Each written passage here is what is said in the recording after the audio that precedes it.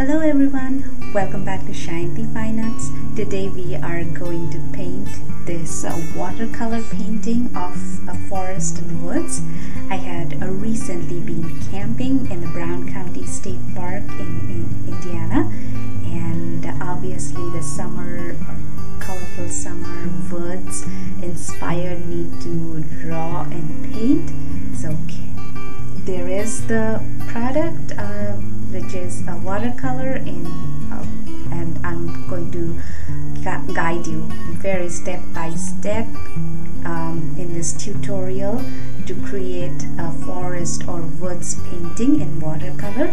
You can change it a little bit here and there, and it can be a very pretty woods, or you can just paint it as it is. I'm going to show you good tricks and techniques and tips, and so without much ado, we'll go into the painting, but I will share a few key tips at the beginning. When I sketch out any watercolor or acrylics, I use a water soluble graphite pencil, so that when I come back with my brush and watercolor, then the pencil lines are not visible anymore. I think that makes the painting look very good if the pencil lines are not visible, and that's just my opinion. If you like pencil lines, well, go ahead and use ordinary graphite. And as usual, I am asking you to like, comment and subscribe, and feel free to share the video. If you do not subscribe, you might miss on the upcoming videos, so please hit that button down there and subscribe. And thank you very much for watching. I am starting off with a very pale yellow, demarking the areas that I want to be the light coming through, showing through the trees. So, and I'm bordering those light areas with slight blue and gray and brown to kind of block in the entire paper and designate where the trees are going to be, where the ground is going to start. I'm just sketching out at this point the basic structure. Now you will see that I will slowly build on layer after layer, and I'll start on with the lightest of greens. I have so much water and very little paint, so much so that you can barely see any color happening and paint is dripping all over. But you have to somehow get control of how much the paint can drip, and it is okay if the paint drips through the pale yellow lights, because some of it would anyways be covered by tree trunks, but you want some of the yellow light to show through as well. As you can see, I am slowly adding more and more darker greens. At this point, I am actually using less green and more blue to sketch out the farthest layer of trees. Now I'm blocking in the very front layer of trees and just positioning them into areas. There is a lot of defining that will go on throughout the painting. Now again, I'm adding another layer, and you have to be very careful and look closely to the reference photo to build layers such that some of the trees look very far away, and those are the ones that will be very light, and as you come closer to the viewer, the trees are going to get darker and darker. As you see, the trunks that I'm drawing in front are already much darker than the ones that are at the very back. And again, I will darken everything in several more layers. And at this point, all I'm doing is I am paying close attention to my reference photo and just blocking in where the trees are going to be, where the shrubs are going to be, where the path is going to be, where the grass is going to be, and later I'll keep on defining. And that is why it is very important to start very, very light in color and slowly build up the dark, because once you have made it dark in watercolors, it is very hard to go light. It is easier to do the otherwise, so try not to go too dark too early.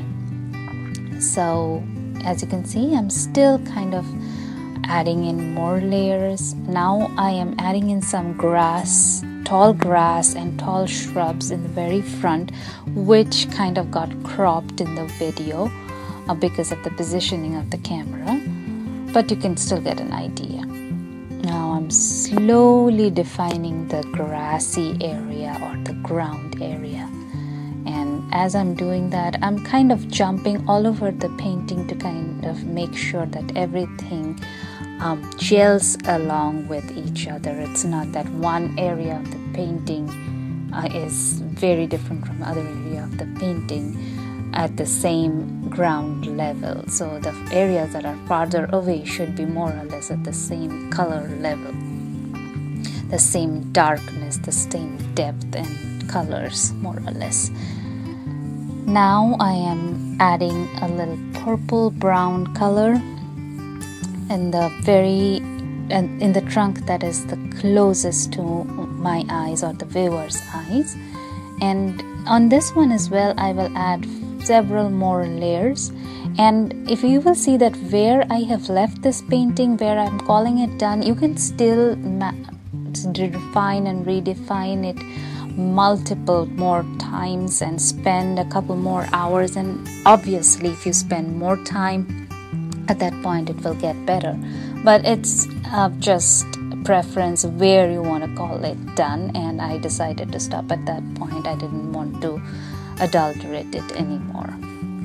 I'm adding some shading to the very front layer of grass, keeping on defining the grass, painting in some of the ones that are very close to the viewer's eyes. However, the ones that are farther away, I'll just hint the texture and not try to add in the detail.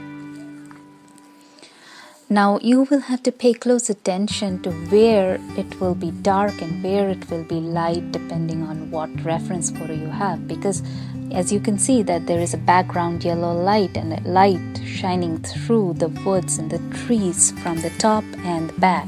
So some of the areas will definitely light up and some areas will be darker. Some trees would be much darker and some trees will have shadows at certain areas. So pay very close attention to the reference photo in this case. At least that is what the key idea about realistic painting is.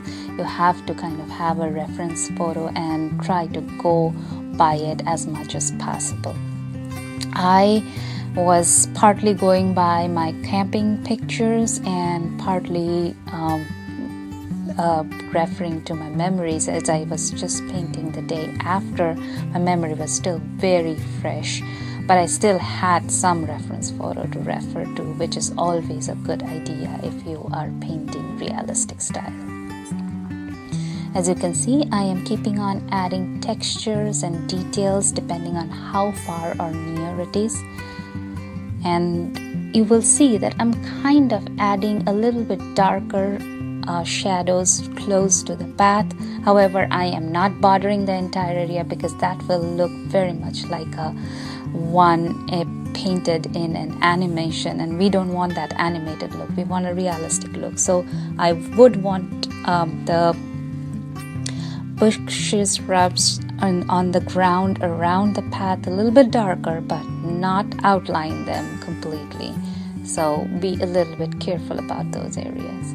Keep on adding darks till you reach the level of satisfaction where you think that the farthest is less dark, the nearest is more dark. You have to kind of pay attention to that.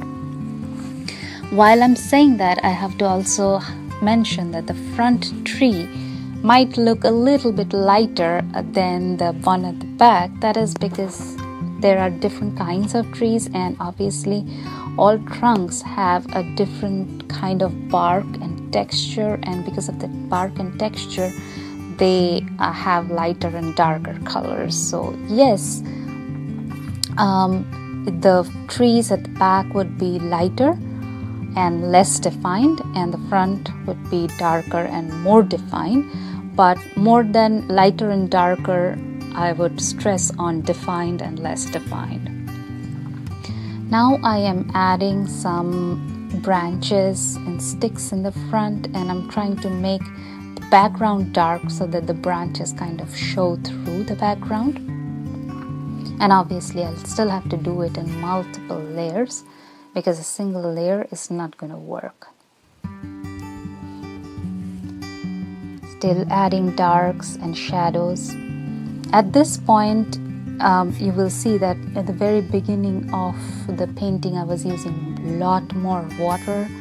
Water was running down all over the painting, but at the very end I'm using very little water. And there you have the complete painting. Thank you for watching, liking, commenting and subscribing.